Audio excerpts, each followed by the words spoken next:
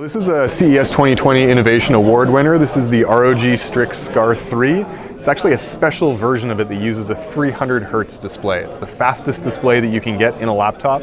And because the Scar 3 is really oriented towards esports, where having high refresh is super important, that's why we created a special version of this laptop. So 300 Hertz refresh rate, significantly faster than obviously a 60 Hertz desktop display, but also noticeably faster than a 240 Hertz panel. And it's, maybe something for the average gamer doesn't notice, but when you're playing these competitive esports games, where in some cases you have millions of dollars on the line, every millisecond matters in these cases, and you really do notice the difference in smoothness with the display in these fast-paced games like CSGO, like Rocket League, where you can actually run at over 300 frames per second with this system. So high dynamic range, otherwise known as HDR, something you hear a lot about with entertainment, especially televisions. You're increasingly hearing it about desktop monitors. We've actually been working with it on laptops for quite a while. So this is the GX701. We released this last year. It's a special version of it that has an HDR display, so you can actually go out and buy this right now.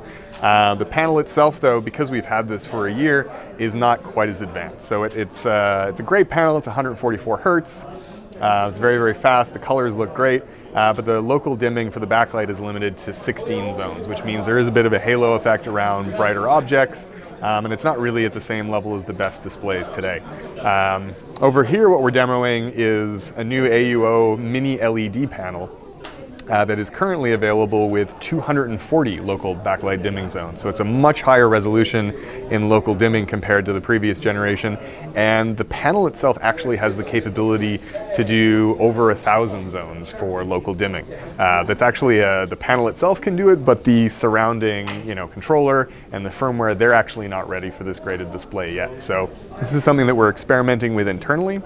It's an amazing display. It goes up to 1,000 nits of brightness, but it's not something that we're ready to put into a product yet, in part because the number of zones, there's still some potential in the display to get more of, and then we're still figuring out exactly what kind of laptop to put this in, because when you have 1,000 nits of brightness, that comes with power consumption. And while that's not necessarily a problem with a desktop monitor, there are challenges with laptops that we have to think about.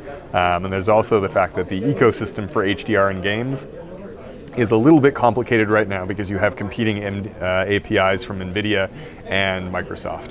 The NVIDIA API is much more popular, but it requires that the display be directly connected to the GPU, which means that in a laptop we can't use it with Optimus technology. This isn't a limitation on desktops where you would normally just plug your display into your graphics card, but laptops are sort of a more unique situation, which is why we can't use some of the same desktop technologies as early, because we still have to work out some of the smaller details that make laptops more complex to produce.